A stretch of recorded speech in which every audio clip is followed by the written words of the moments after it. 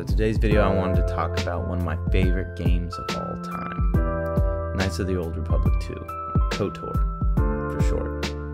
This game was released in 2004 with a very rushed development cycle, and it's still one of the most gripping Star Wars narratives I have ever experienced, especially with the restored content added. Beautiful. I'm not going to get too deep into KOTOR 1, although that is another great game. But KOTOR 2 does something incredible for a game. Its themes, characters, and setting mesh so well that it elevates the entire franchise. It not only shows how to subvert a narrative, it shows us what the Star Wars universe is capable of. First off, the setting. KOTOR 2 is set in a fractured post-war galaxy. After the Jedi Civil War had concluded and the heroes have gone home, it's dark, lonely, and broken. It reflects the fact of conflict. Things are not okay after the good guys win. It forces you to live in this world, the Shadow World, and it uses its unique art style to show the scars of the past. I love that the story does not ignore the events of the previous game, it engages with it. Something that the movies have failed to do. The Force Awakens was a horrible waste of time with cardboard characters, a recycled plot, and a cut and paste theme of A New Hope. It fails to acknowledge the accomplishments and the failures of its predecessors, so it stands divorced from its roots.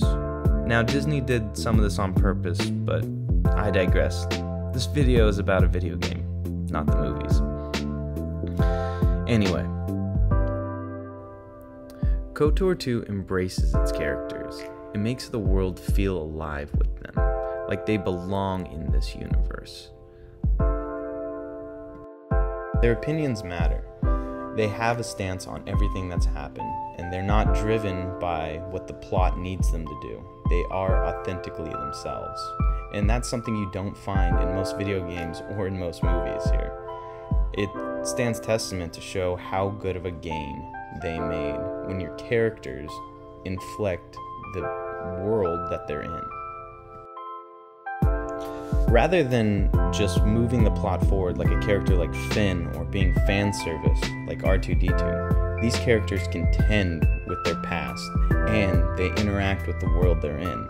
They're not just cardboard cutouts. They represent philosophical meaning, or they represent an emotional attachment, or they show the scars of the past. All of these things culminate in meshing with the themes that the story interjects. That is so refreshing to see characters that actually have agency in a story. I'm only going to go into Beodor, Atton, and Kreia because I think they're the most important. Atton is in the story not only to provide as a comedic relief.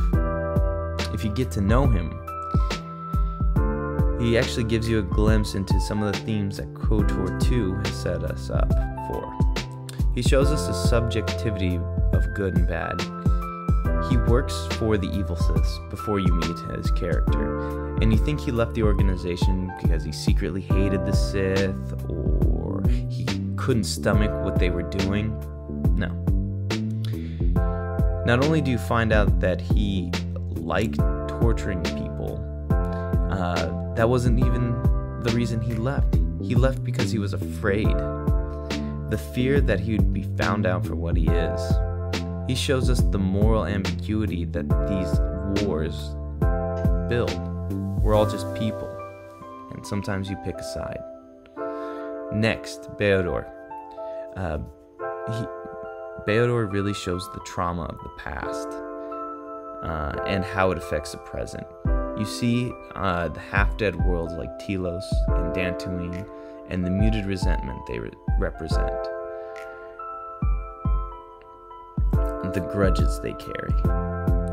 This represents Beodor's because he literally has a robotic arm that he doesn't like to talk about.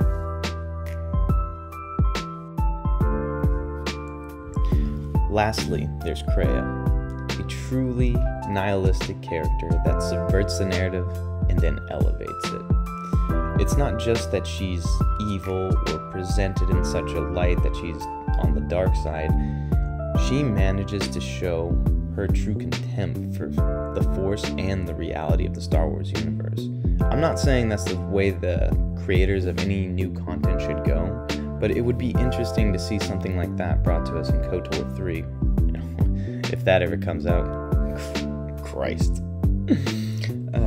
I could go off on a million different little tangents about this character, but I really just like how she manages to put the Force in perspective and give the world a realistic, substantive source. Star Wars is not like a comic book. There should be consequences for actions. Characters should die. It's how the original was set up. There is a weight to this world.